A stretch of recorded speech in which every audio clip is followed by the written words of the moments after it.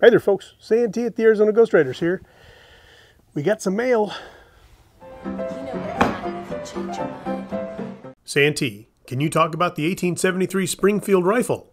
William Labreck. Trapdoor Springfield rifle. Yeah, we can do that.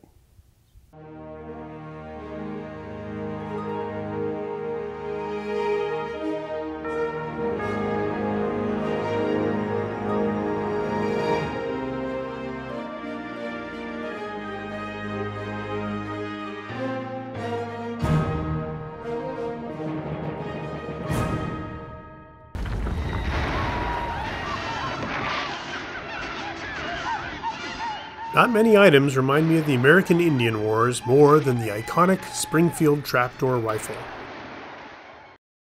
After the Civil War, the metallic cartridge became the focus of gun manufacturers.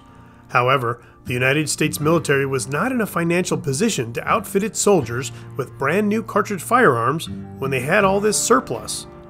Therefore, they enlisted their armorer, Erskine S. Allen, to convert muzzle-loading rifles to breech loaders. Allen came up with a method wherein you have access to the cartridge by flipping up a door near the hammer of the gun, allowing for simple extraction and reloading. This only cost them $5 per conversion, which made the government deliriously happy. By 1866, it was adopted by the U.S. military. Originally chambered in .58 caliber, the gun went through several variations before eventually landing on the one we all know and love. The model of 1873 4570 Government Trapdoor Springfield rifle and carbine were field tested and sent out to our soldiers out in the wild frontier. With the exception of the bayonet, this model was no longer using surplus parts. Originally, the infantry carried a 32 5/8" barrel, whereas the cavalry had the .22 carbine model.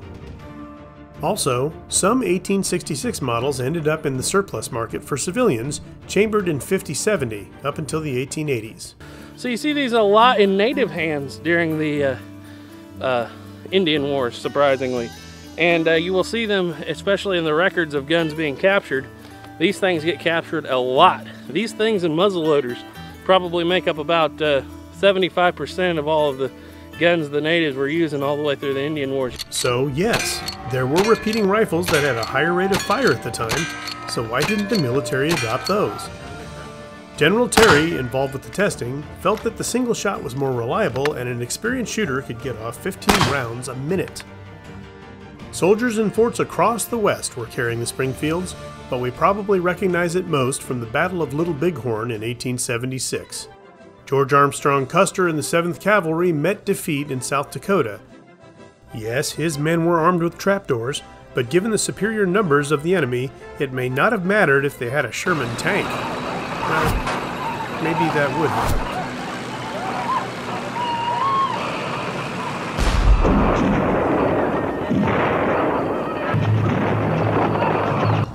This is stupid.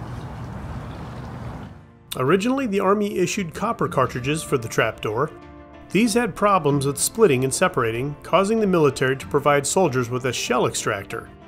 I'm sure that made the soldiers feel a whole lot better to know they could wrestle with getting their jam cleared in the heat of battle. Yes, that was sarcasm.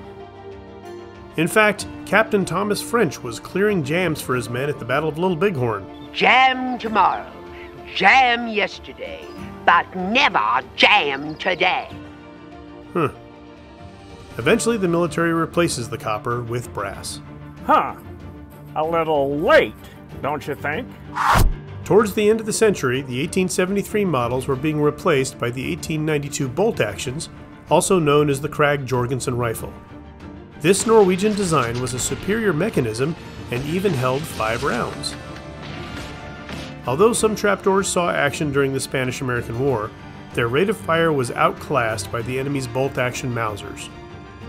After that, many rifles could be found on the surplus market.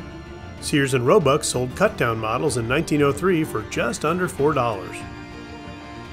It should be noted that this year marks the 150th anniversary of the Model 1873.